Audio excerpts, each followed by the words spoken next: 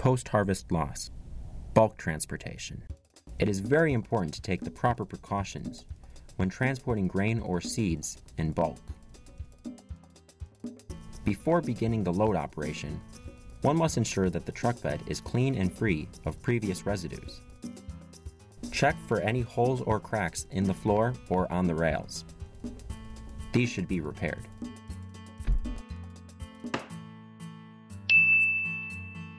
Sharp objects or surfaces with sharp edges that could damage the canvas must be removed.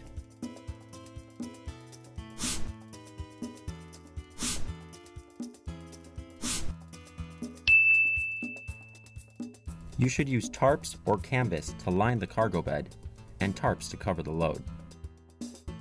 The tarp or canvas must be clean and must not have holes or tears that would allow grain to fall through. Any cracks or holes on the tarp should be repaired.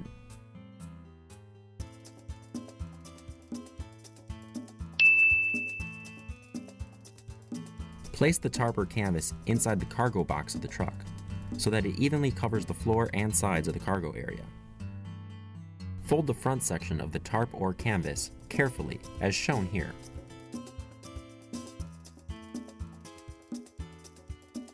Firmly secure the ends and edges of the tarp or canvas to the moorings of the sides of the cargo box. Secure the rear section of the tarp or canvas by folding it, as it is shown in the animation.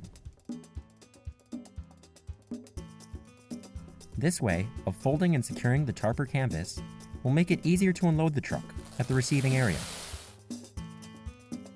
Secure the tarp or canvas to the moorings. Load the grain throughout the box uniformly. Avoid overloading the truck by leaving a minimum space of 20 centimeters between the top of the load and the edge of the cargo box that has been covered with the tarp. Loads must be protected by covers or tarps that will prevent them from getting wet during rain.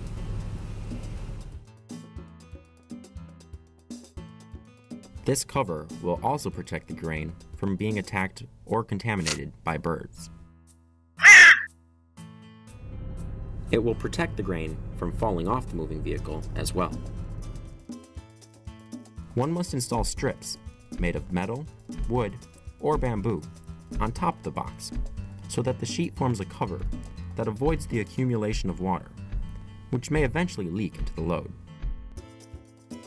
Again, any cracks or holes on the tarp should be repaired.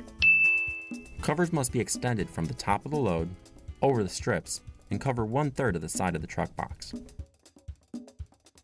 The cover should be tied tightly to the grips on the rails with ties or straps. During the trip, one must make regular stops to check the status of the cargo and the tarp, and if necessary, rearrange the load and adjust the moorings of the tarp. Taking these precautions will ensure the safe and efficient transportation of your grain or seeds.